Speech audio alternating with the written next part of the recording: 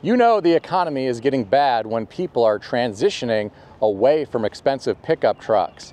Today, I read an article on Yahoo Finance put out by Jalopnik and written by Owen Bellwood, titled, "Pickup Sales Fall as Buyers Move to Smaller, Cheaper Cars." The author of this article referenced automotive news. Apparently, sales of large pickups were down 4% between January and March 2024. The dip came as buyers moved to light vehicles. The sales of light vehicles were up 5.6% during the same time period.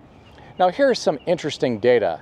Sales of the Ram 1500 pickup truck fell 15%, and Ford's F-Series line dropped 10%.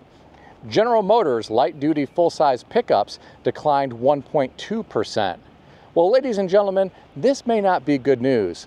A lot of auto manufacturers make huge profits from these large, expensive vehicles. I sold cars decades ago while I was in graduate school. I worked at a Chevrolet and Cadillac dealership.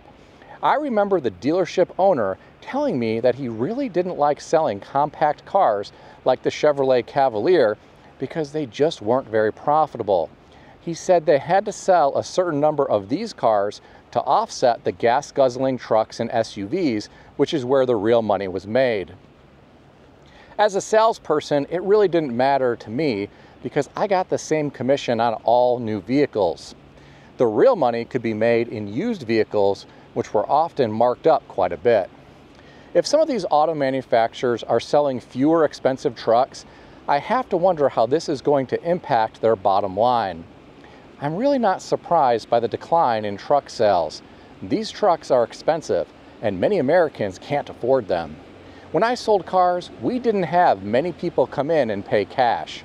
Occasionally, some local rich guy might come in and pay cash for a new Cadillac, but that was pretty rare. Most customers were focused on the payment and if they could get approved for the type of vehicle they wanted. I never had any customers talk about whether or not they should take on an extremely large payment. Most wanted to know how much they could get approved for because they wanted the nicest vehicle possible. Many Americans today are struggling financially due to inflation and having a hard time paying their bills, and a large truck payment just isn't going to work. Given that interest rates have increased in recent years, this makes financing a new expensive truck even more difficult. Now, there are some guys out there who just gotta have a new truck. They just got to. Not that they really have a purpose for a truck. They just like sitting up high and looking cool driving to and from work. They would never be caught dead driving into the parking lot at work in a used Toyota Corolla. Some of these people may make a foolish financial decision and take on more of a payment than they can really afford. Then these vehicles end up getting repossessed. Getting back to the article, the author said the last 8 years, large trucks accounted for more than 12% of new vehicle sales in the first quarter of the year. This peaked in 2020 when they made up 15% of sales. In 2024, they accounted for just 2.4% of light vehicle sales in the US. If this data is accurate, this is a huge drop. In my opinion, automakers better consider pivoting and find a way to make fuel-efficient, inexpensive vehicles that are good quality and look cool that everyday Americans can afford in this higher interest rate environment. I think automakers need to stop focusing just on big trucks and SUVs and stop focusing on expensive EVs. I realize there are some people who need a truck because of the area of the country where they live or because of their occupation. However, there are some people who don't need a truck, they just want a truck.